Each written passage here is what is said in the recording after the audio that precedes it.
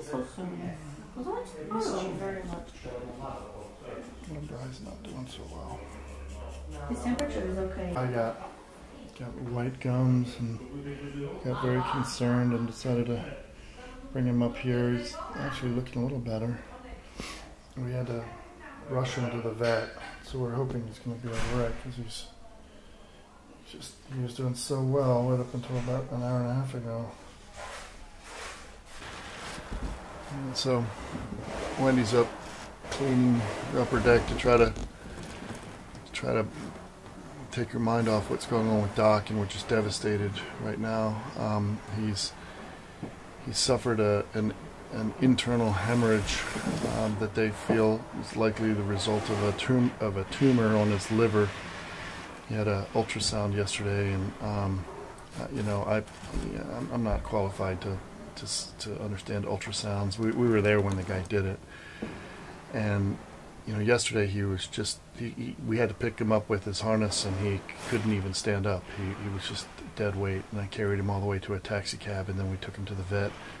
And the vet it was wonderful. She spoke English very well, and put him on fluids. His gums were just white, and apparently they knew that there was a blood issue. So he went to the hospital last night. They did a blood transfusion and kept him on fluids, on an IV drip for fluids, and he's up and walking, which is just heartbreaking, because we know that if it's a tumor that's burst, that there's nothing that we can do. So anyway, they're going to give him a CT scan later today and see what it is. And I'm just holding out the last little bit of hope that it's a hemorrhage that's not related to a tumor, and that can be kind of operated on, with a good prognosis for recovery, because we'll stay here, as long as needed to have him heal. But they were talking about tumors, whether they metastasized or whether they're benign or whatever, and if it's really cancer, then then he's gonna have to be put down. We've been through this before. Golden retrievers get cancer all the time. I mean, they all die of cancer. They would live much longer if they didn't. And we, even yesterday, before this all happened, he jumped up onto the boat. He jumped back down off the boat, and there's a part of us that says, well, maybe all this jumping around and everything was what caused it. But he has to be able to be, able to move. He can't just be.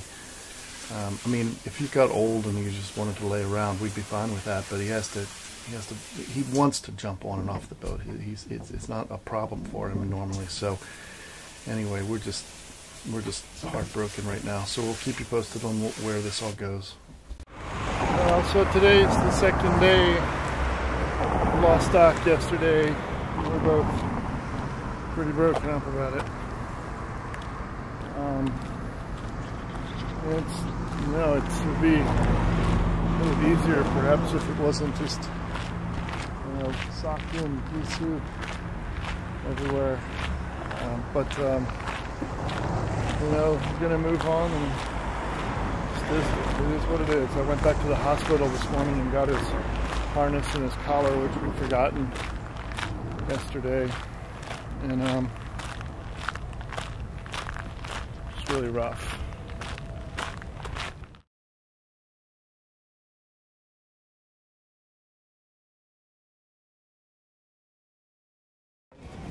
I miss our duck dog.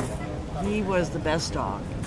He came all this way to be with us, and I think he knew he was sick, and he still managed to hold out until he got with us. And I just wanted him to come and be able to play in the ocean and have a good time. When we were in Les Chaux, I was able to take him to the beach, and he got to get his paws wet and see what the waves look like, and that was great. But he never got to go in the water and be on a beach like here, and I miss him so, because I wanted him to have as much fun as we're having. and we were having such a great time, and he was the best dog. He was so well behaved and so obedient and so happy. You just can't imagine a happier dog. He always was delighted with whatever you were doing. If you were sewing, he was delighted. If you were on the computer, he was delighted. If you were going for a walk, he was really delighted. If you was gonna get a cucumber, he loved it. He was so excited about that, and he just made our lives full, and we miss him terribly. And I wouldn't trade a single day of him being with us for this. And I just wish he could have stayed longer.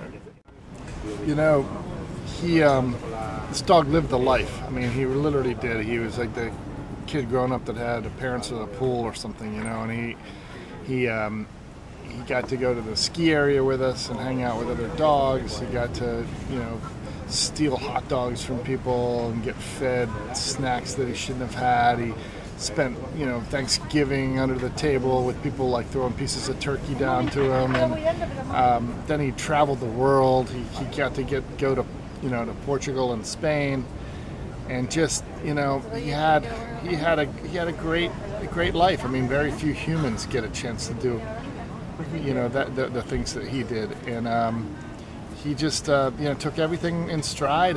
You know, he lived in the moment like dogs do, and he got to see porpoises off the bow wake of the boat. He was totally fascinated by it. The birds would hover in the wind, like they'd catch the thermal kind of where the wind current off the sail, and just kind of hover there off the boat. And he was sitting there in the cockpit looking at them. He was truly amazed by it all, and he got to fly on a plane. Probably wasn't the best experience for him, but you know, to show up someplace in a completely different time zone, probably 8 hours off of back in the United States. I mean, he was so good about it. He was so good about it, and I just wish we could have had maybe another month.